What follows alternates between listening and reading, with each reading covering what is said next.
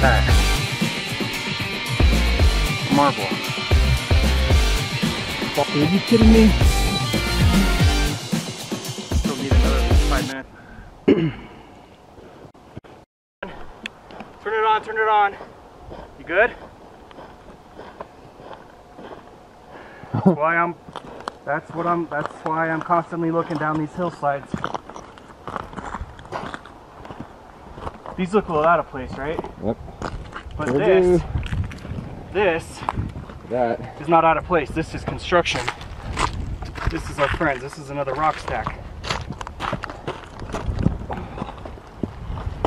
All right, I could be completely ecstatic about this. I'm gonna let you talk about it because I gotta take it in for a minute.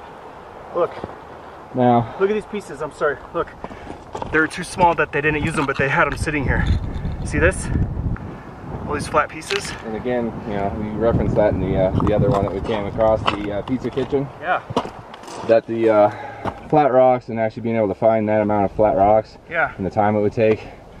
I mean, this is a good spot for them. The other place there wasn't. Right.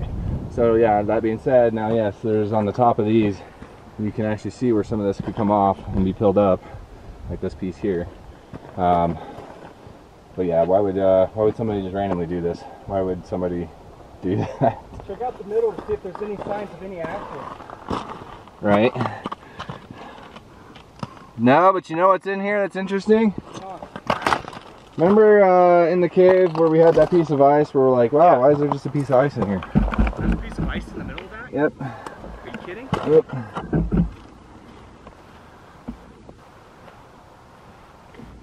Now it doesn't look like the other one that was all sucked on, but that was definitely possibly just melted ice in one spot. But look at these pieces sitting here that are burned pieces from probably a lightning strike.